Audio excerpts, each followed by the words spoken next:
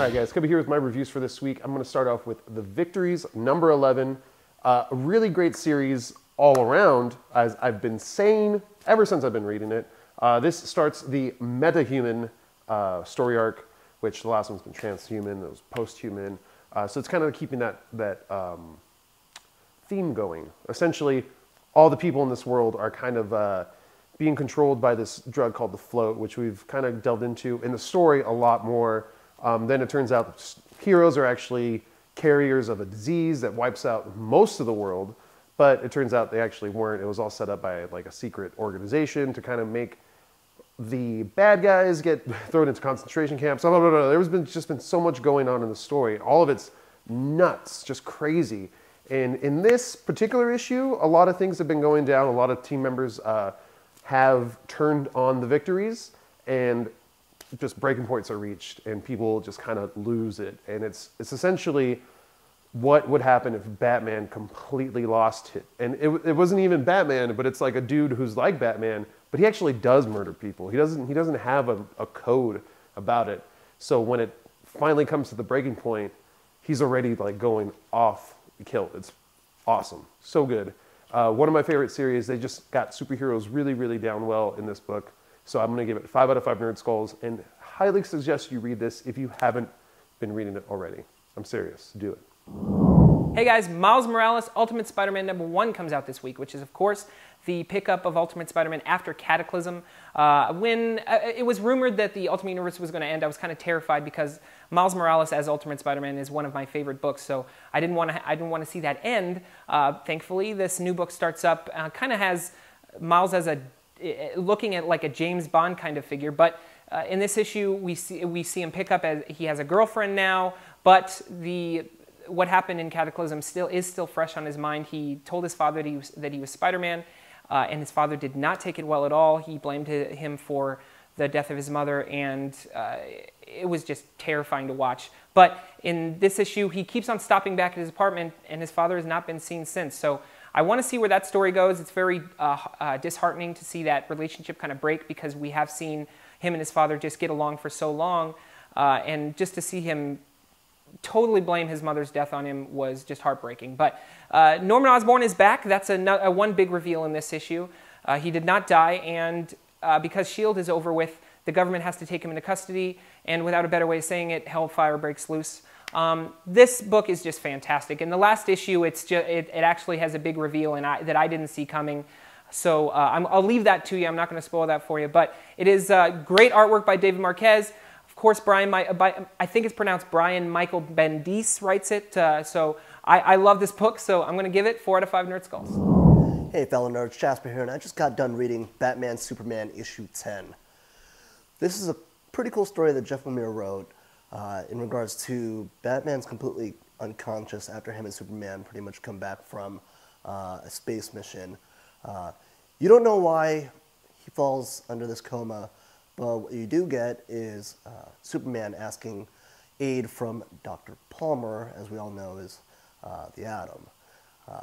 Pretty much they have to do a, Honey, I Shrunk the Kids moment where they have to shrink down to size and go into Batman's brain, where they realize that there is a alien city or planet, in a sense, living on his brain. You don't necessarily know why, but you find out that, in the grander scheme of everything, that there are 2 aliens by the name of Titan Super Gladiator and Dr. Sledgehammer, who pretty much hijacked this city and put everyone under their control. So now Superman and Atom pretty much have to fight their way to save Batman. But what's more funny about the whole fact is Titan Super Gladiator, long word, big name, finds a way to escape Batman's brain and pretty much finds himself squaring off between Batman. And you would think that it's a difficult scenario, but of course, even with aliens living on Batman's brain, he still finds a way to whip ass, and that's why I really did enjoy the issue. Under certain, dire situations, he always pulls through. But it's pretty cool due to the fact that, this is the first introduction to the Atom in, the 52s in a sense. So definitely check it out. I'm giving it a 4 out of 5 Nerd Skulls. Hey there, nerds. Jim here with my comic book reviews this week. And first up, I have Terminator Salvation, the final battle, number 6 of 12. Huge fan of Terminator. I love the franchise. I really enjoy what J. Michael Straczynski is doing with this storyline. I think it's fantastic. In this book, we basically reach the point where John Connor has no idea what the future will hold, which is very cool because it ties back to Terminator 2, no fate, but will we make our own. But the reason why he doesn't know, and this was something you just don't think about, but it became apparent. Kyle Reese goes back. He had a certain history up to a point, so he told Sarah what was going to happen. Sarah related to John. The T-800 comes back. That's in Terminator 2. He obviously relayed to Sarah and John what was going to happen. After that point, nobody came back. We don't know. We don't know. Which does lead me to another thing. If you're reading and watching this, please clue me in. I believe they're totally negating the Rise of the Machines movie because we don't have any references to Clara Dane's character, and we don't have any references to the T-800 that kills John and then is sent back in Rise of the Machines to protect him. That's what I'm picking up on it, but let me know what you think. Anyway, back to this one. I really like how they focus on Thomas Parnell, the serial killer from the 80s that is brought back into the future, and he's still in control of the whole Terminator army. But now Skynet is realizing this might have been a mistake. And they had sort of put some limiters on him. He realized that, and now he's going berserk. And it's interesting because Skynet realized that although his methods are very efficient in killing humans, they're also killing a lot of Terminators, running through them. And Skynet's not going to have enough Terminators to build more Terminators. So it's an interesting quandary, and they have to analyze, and it's interesting to see that a machine may have regrets. So is that the next level? I don't know. I highly recommend you check this book out. Dr. Kogan plays an interesting, integral part. I'm almost getting the sense that maybe she's not all bad in that she's not only just helping the Terminators. I'd like to get your point of view. There's no real spoiler there, just a little back and forth. Definitely check it out. 5 out of 5 Nerd Skulls. All right, guys, so I also got to read Cyclops #1 this week. I was really excited, confused, unsure of what the series was going to entail, mainly because Corsair is supposed to be dead, and that's straight up. He's dead. He died like 6 years ago, like tragically in front of everyone, and his own son, Scott Summers, his younger brother, that this Scott Summers in the book still doesn't know about. It's kind of got a lot of really cool potential because I was just really wondering, I want to know where those twists and turns are going to come in because this first issue was pretty straightforward. This is the Starjammers, this is what they do. Scott Summers' dad doesn't know how to be a father, doesn't understand it yet. So I feel weird about Corsair. I feel like this is a different person, a different version of that guy that we're used to. It's kind of got me intrigued, but the cool part about it is it's more a story of how they come together, or they're going to come together. It's setting up where it's just going to be this awesome little series of awesome vacation time between dad and son that they haven't had, or they're going to have again. Like this version of Scott doesn't know his dad at all. Boom, we're going to take a trip through the galaxy in this awesome 2-seater ship, and it's going to be you and me forever, or at least for this issue, or for this run. But yeah, I'm stoked. I'm actually really excited. The artwork was great, and the story was actually really hit home. You know, it was really good. So 5 out of 5 Nerd Skulls. Greg Rucka killed it, and you guys should check it out. Hey guys, a new #1 out of Boom Studios. They've been really surprising me lately with The Woods #1. James Tinney IV, who we've actually interviewed a couple times, writes this book, and he really knows how to tell this story about a school of kids that gets transported to a moon on the other side of the galaxy. I mean, a whole bunch of stuff happens there. I mean, there's woods outside the school now, and I guess you can call them woods because we really don't know the habitat too well yet, but there are some kind of animals in those woods, and there's like this stone that's able to talk to the main characters. Another thing I want to talk about is how those main characters are laid out in this book. Every single character that they introduce kind of narrates it and moves the story along in a different way, giving us a hint as to their background. I like the way that was laid out. The artwork is fantastic by Michael Dialinis. It was just great. It was a great read, so I'm going to give it 4 out of 5 Nerd Skulls. Check it out. I just got done reading Detective Comics issue 31, and there is a murder afoot at Wayne Manor, and Bruce Wayne is the prime suspect. Harvey Bullock is coming down on him with the whole fact that Erica Aguilar has died in Wayne Manor through the Icarus drug. And at the same time, you have Bruce, or Batman in a sense, trying to find out what's going on and how this even happened before Gotham PD, pretty much takes him down as Bruce Wayne, not necessarily Batman, because we all know that's not going to happen. It's pretty cool because you have Bruce, going through different personas, trying to inquire all the different drugs, or at least the Icarus drug, through different, street dealers and all this stuff, and they pretty much fight back due to the fact that he is getting pretty close to, their scene. But through the whole thing, the best part about it is the fight with Sumo. So you definitely should check it out. I'm giving it a 3 out of 5 Nerd Skulls. So I also got to read Archer and Armstrong number 20. Now, we've finished up most of the storylines we've had in the past. We have the Sect War is over, the whole Bloodshot, Rising Spirit's over. We're all new, and we have Archer and Armstrong going to Hollywood. And what I really like about Archer and Armstrong is Fred Van Lent's writing and his use of history, fictionalizing it into fantastic stories. In this book, we basically get a great piece of America history. It opens with several famous deaths of musicians, and they're just frames each. So it's kind of cool to be like, oh, that's who that is. That is, oh, I wonder who that is.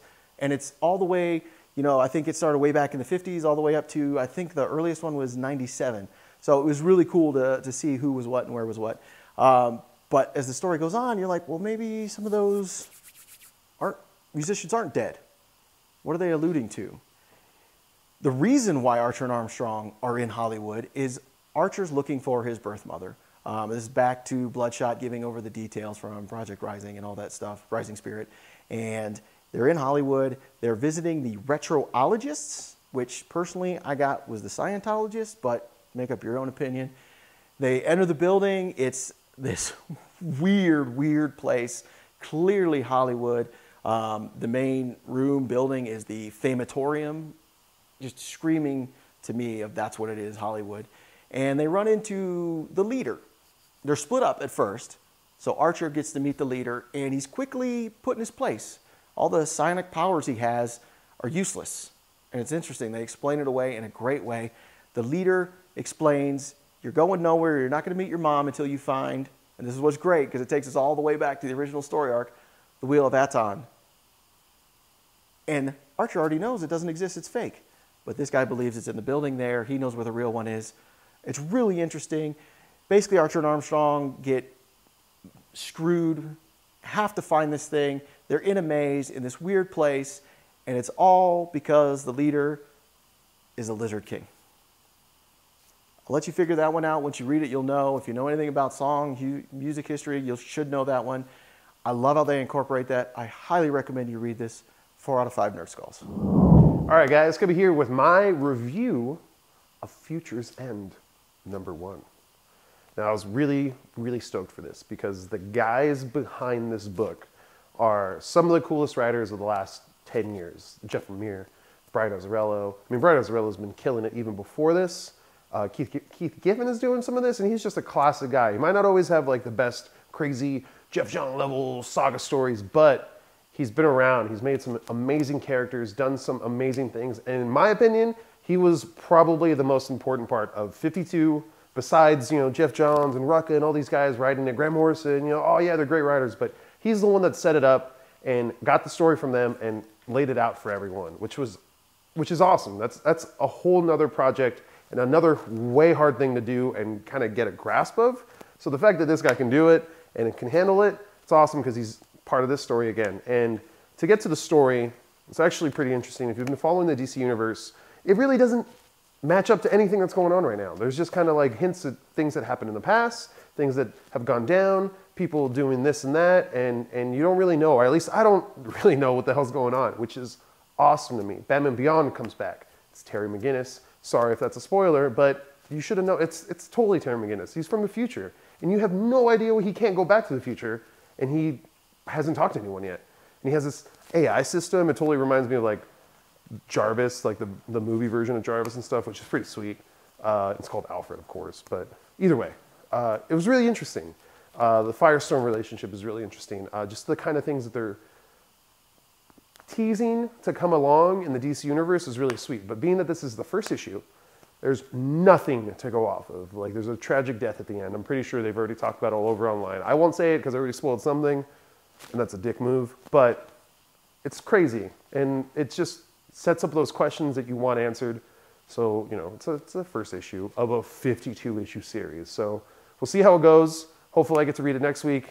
I'm going to fight for it probably because it's pretty sweet. The artwork was great. I can't wait to see where it goes and what we get from it. So I'm not going to say it's going to be better than 52 just yet, but it looks like it's going to be pretty damn awesome. So check it out, guys. 5 out of 5 Nerd Skulls. Hey guys, Alex Nada #6 comes out this week. As you know, I love this title. Jonathan Luna always kicks ass with the artwork on this. Sarah Vaughn is awesome. But this issue, I have to warn you, is kind of a filler issue. Not a lot happens, but there are a couple conversations that might be setting a precedent for what could happen later on in the series. At one point, Alex does mention to Ada that she does not have to do every single thing that she's told, which is very interesting. I want to see how a jailbroken android new to consciousness will actually take that, that suggestion into light. By the end of the issue, she steps outside against Alex's suggestion to stay inside. And I won't tell you what results to her stepping outside, but I mean, it's not too, this issue, not a lot happens. So I'm going to give it 4 out of 5 Nerd Skulls just because the book is so great. But again, don't expect too much. Check it out. So I got to read Real Heroes #2. The first issue when it started, this is Brian Hitch's book, both writing and art. I was like, okay, whatever, it's sort of been done. But then the last half of that book really got me, and now this one is even more so, where our heroes are in another dimension. They're learning more about what is required of them. And that's what's funny. I said heroes. They're not heroes. They're actors. And in this other dimension, the heroes that they play on screen as the actors have all been wiped out. So they're all dead. So they're all kind of freaking out about that because they don't want to have any part to do it. So the Olympians, as the actors, the old team that got killed are against Brainchild. And the idea is that they will just go on camera, impersonate these heroes, and try and convince Brainchild to a truce. Good idea, except it blows up in their face, as all things do. Nice little comedy at the end. I like how it breaks up the tension with that comedy. I really enjoyed this book more than I thought I would. I highly recommend you read this. It's a great superhero book that's dramatic and comedic. That's rare to pull off. I really enjoy that. I'm going to go ahead and give this one 5 out of 5 Nerd Skulls. All right, guys, Kibby here with my review for Original Sin numero uno. I don't know where to start, truthfully, because it kind of went all over the place. This book did. Like, you think you're in for something, you know, you read that 0 issue, and all it really does is kind of get you to understand the Watcher, kind of get where he's coming from, understand his past, understand what he wants to do, what he's trying to do, and which was really tragic, really like, oh man, I hope you do it, man, but like you also know he's going to die, which is something they totally gave away. This is the whole point of the story, which is cool, which is actually really interesting to start off with something like that. It happens immediately. It sets it up and boom, it's done. And it's pretty much everyone trying to figure out what the hell's going on. The team they set up for it is really cool. It's a really eclectic group of dudes, mutants, humans, you know, Avengers, things like that. A lot of just random players, but I feel like they all have a meaning and a purpose for everything. They're all kind of like the top of their game. So that's kind of one thing that's kind of, ooh, I want to see what's going on. But it's Nick Fury's team because Nick Fury is back and taking charge of everything. It's so sweet. I cannot wait to see what Jason Aaron does to Nick Fury. And I mean, if he kills him, cool. I don't mind. But I feel he's going to make him even more badass. And hopefully we can get rid of his son, who I don't like as Nick Fury because his name isn't even Nick Fury. It's a movie ploy. It's so stupid to have another Nick Fury that's not his son, but whatever. I don't want to get too off track. But Original Sin, with artwork by Mike Deodato, I'm usually not a fan of, usually not too crazy about him, But his last couple runs on like Avengers, I think it was New Avengers he's been doing, those have been really, really interesting. Really dark, really gritty, fitting along with those stories. And I feel like this is another perfect fit for his style, and just the magic that is Jason Aaron writing is just perfect. So I'm really excited to see where this goes. 8 issues. Hopefully it gets knocked out really, really quickly. And again, 5 out of 5 Nerd Skulls. Because damn, that last page.